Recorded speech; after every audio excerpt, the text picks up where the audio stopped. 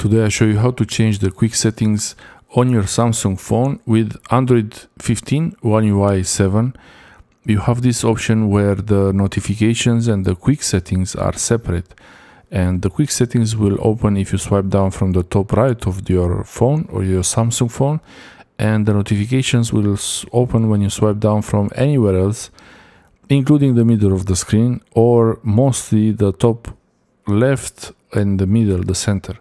But if you want to have the settings, the quick settings and notifications the same way as you had them on One UI 6.1 Android 14, you can have that, and it's pretty easy to change the settings back how they used to be on Android 14. This is Samsung Galaxy S23 Ultra with Android 15 One UI 7, and I'll show you now how easy it is to go back to the panel settings where they are merged. You might want to give this a try, to give it a chance. Maybe you will like it like this. You can swipe left and right to switch between notifications and the quick settings, but if you prefer to have the old style, the Android 14 style, you open the quick settings, then the pencil icon, and then panel settings, and now you have the option to change these panel settings the same way as it was before.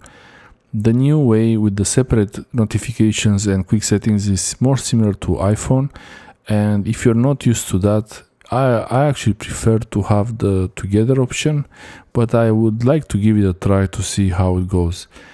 Also, you can change the quick settings to the left, so instead of swiping down from the right, to swipe down from the left.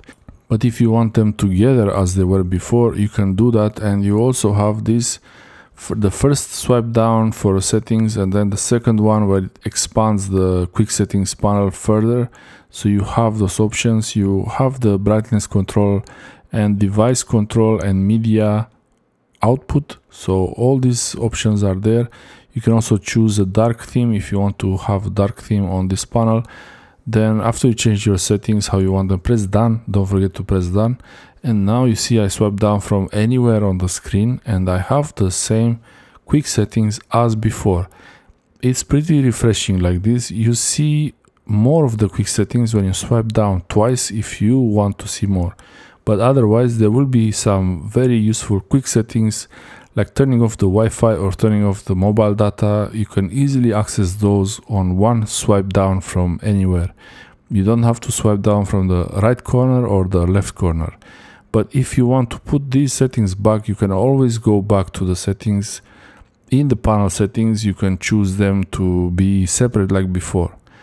This is a thing to get used to, so if you need more space for notifications and more space for the control center, you might want to give this a try because it could be helpful to have more space for items. But I prefer not to have too many notifications. I don't want the whole phone to be full of notifications, so I prefer to even turn off notifications for apps that I don't want to get important notifications from. I hope this helps you get the notifications and the quick settings panel as you wanted it, as you're used to it.